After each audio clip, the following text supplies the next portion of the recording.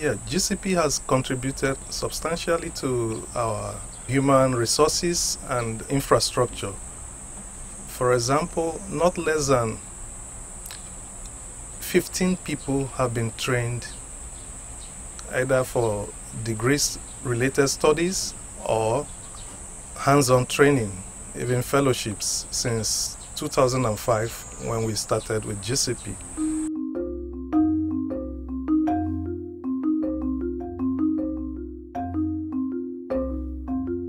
We have 4 members of staff and also a researcher who participated in that exercise. And ever since, a lot of things have improved.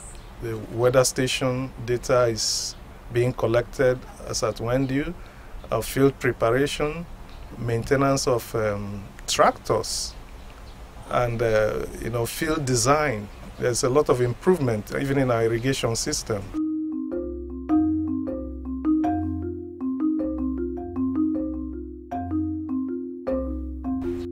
Yeah, there are many, and I'll just list a few.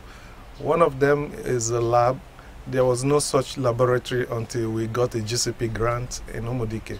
It's a basic molecular lab, but at least we can do DNA fingerprinting, could extract DNA, we could do some analysis, could apply it to our breeding work.